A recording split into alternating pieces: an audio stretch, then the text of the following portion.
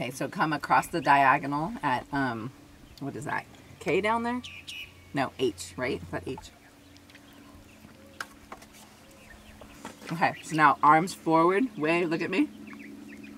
Yeah, and then drop them down, but where they are. Yeah, there you go. And now give them a little rein and push with your seat and a little bit of right leg, just a little bit. And wiggle your fingers on the reins and really encourage them to drop that head. And the minute the head drops, push your hands forward a little bit more. And then if it comes up, wiggle the rein and like a little shake of the rein. And then drop. You've got to really like pull those reins out of your hands and really drop down.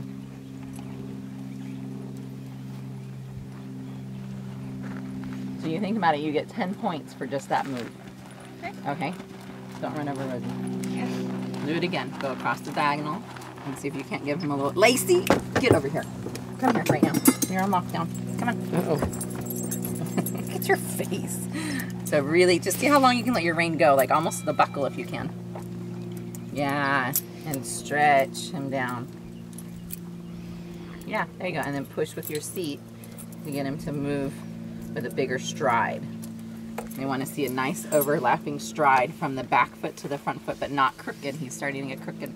He'll always get a little crooked on that left hind because that's the one that he tends to short stride. Yeah, so your left leg may always have to kind of push that left hind leg forward. And then gather him up and then do it again coming across the diagonal. So slow as walk down a little bit. Stop pushing. Yep. Good. Good. And as soon as you turn the corner, stretch him into a nice long free walk. Yep, and it really encourages head down a lot more so that his nose is dragging on the ground. See how low you can get his head. You have to fiddle with your reins and then fiddle with your right leg a little bit. More. He's not even close to where he needs to be. Yeah. What he tends to want to do is he wants to curl instead of drop. And we've got to start, even if you have to scratch his neck, like, yeah, like give him a big scratch on his neck and we'll start. That's the one thing you're going to probably have to do is like big scratch on his neck, let his reins go long and let him drop way down, okay? Are we allowed to do that in a reverse chest? No, but we're going to work on that between now and then so that he will learn to release off of your hand releasing. Okay. Okay, and then when you gather him back up, don't let him look like a pig and go like this. Okay. Okay, no piggish. Okay, and into your trot.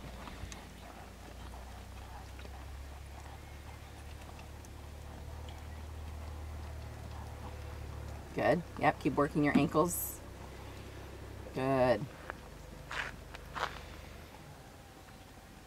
Go ahead and switch your whip to the right. A little more trot. And we're going to go rising because we can do rising in our dressage tests now. And it will make him look a little bit better in his trot.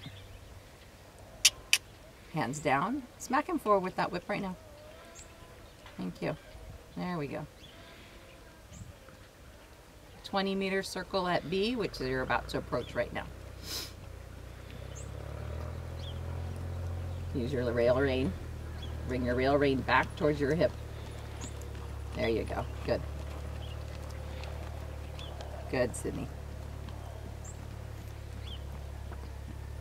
A little bit of counter bend and push him to the right. Just a little, that's enough.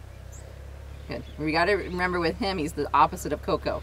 You're going to ask for a little bit of bend, he's going to give you a ton of bend, okay? So with him, you're going to have to soften your bend. Does that make sense? Yeah. Okay.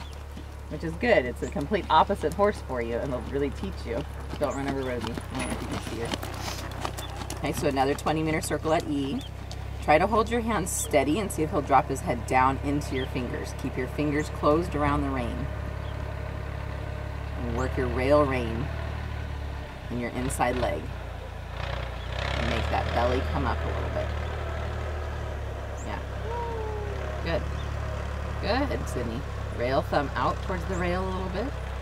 Yep. Keep working that rail hand and pushing with your inside leg. Very nice. Better.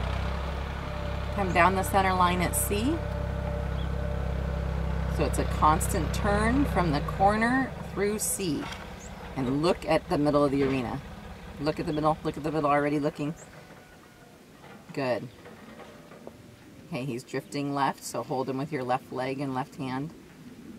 And you're going to turn left when you get down here. Keep him as straight as you can. Work his nose down more. Atta girl, good. Hold the rail hand. So when you turn, you're going to have to prompt him with your leg better. Can you not hear me? I can hear it. Okay. Switch your whip to the inside again.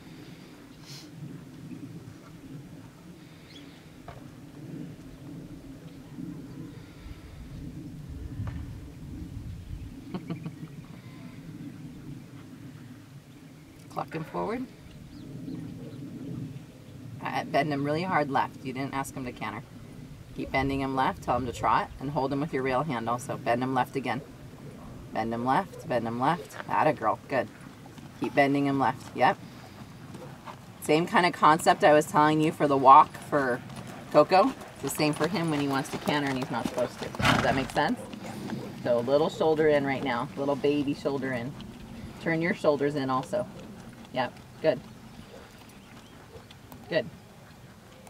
Drop your hands down just a little bit and straighten his head just a tiny bit and use your inside leg to prompt him forward. You have to keep doing it all in rising though. You're like, but he's so smooth, I don't want to rise the trot. Get his head down. Really work it right now. Really get after him. Right and the left or left, left, left. There you go, good. And remember, when you do that, your leg has to prompt him forward. Good.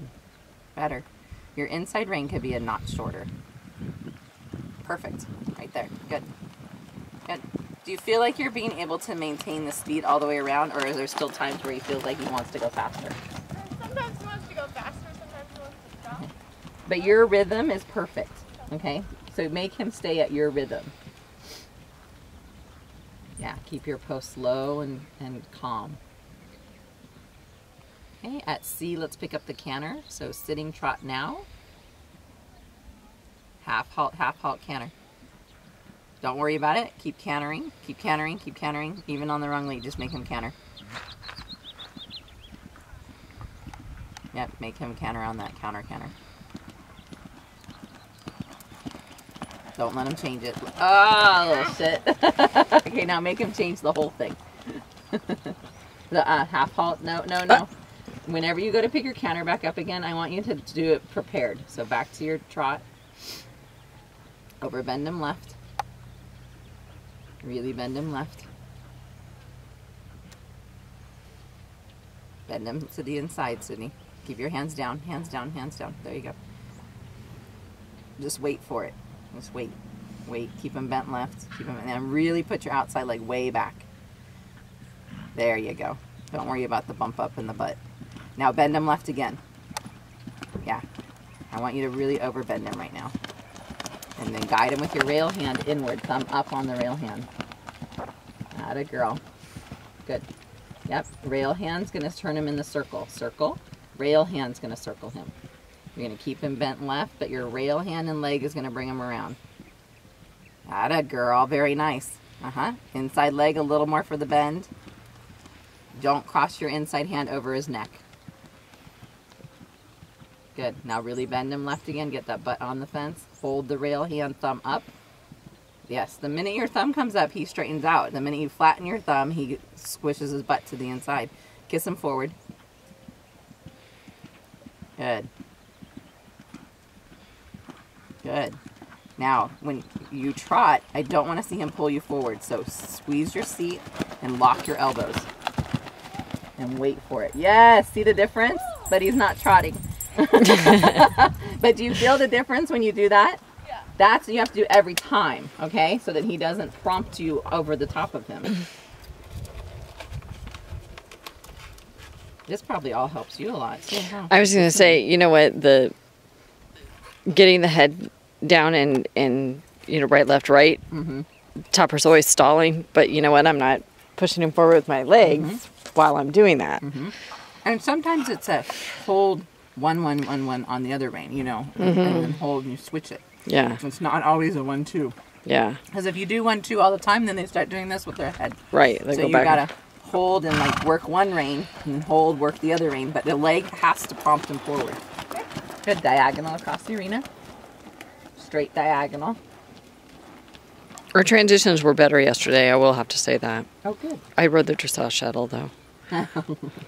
Because I watched that video of the Western saddle, my legs are everywhere. Work his head right now, front inside leg, and bend him right. Really work his head right now on the rail rein. So hold steady on the inside rein and work the rail rein and prompt him with your leg. And then the minute he drops his head, you hold everything still, but don't open your fingers. There. Good. How does that feel right now? Yeah. Now down again. You may have to correct him 500 times. Okay? Good. The Pelham makes it easy because you've got that curved rein that forces his head there. Yeah. Now you're gonna have to, he's gonna have to work. Good. Prompt him with your inside leg a little more. And really wiggle your ankle. Like, I want to see it moving. It doesn't mean speed up, though. Now work that head down. And at C, let's pick up the canter. So as you go around the corner, you're going to sit the trot into the canter. Half halt, 2 steps before.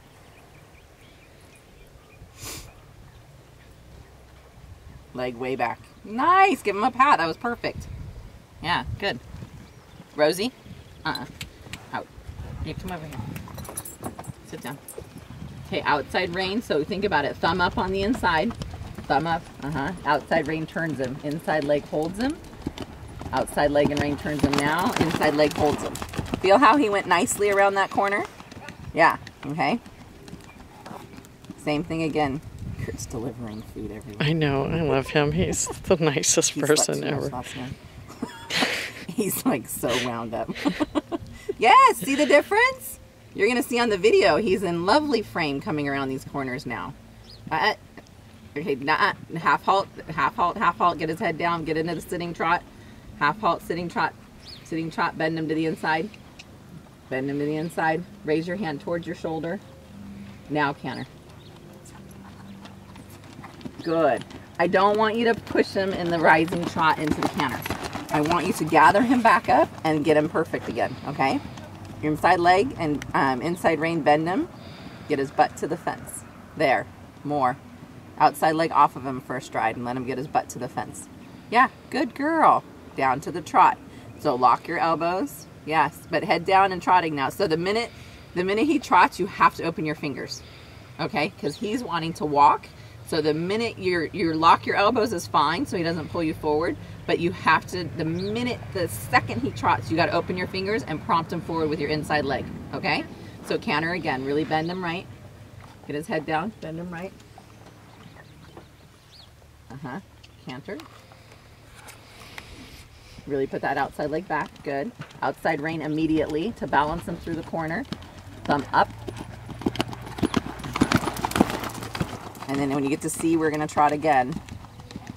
You're going to trot though, okay? Not a walk. Okay, so turn your shoulders. Okay. And trotting. You got to start posting sooner. Hands down, quiet. Work his head a little bit to the inside. Inside leg really prompts. Work that ankle.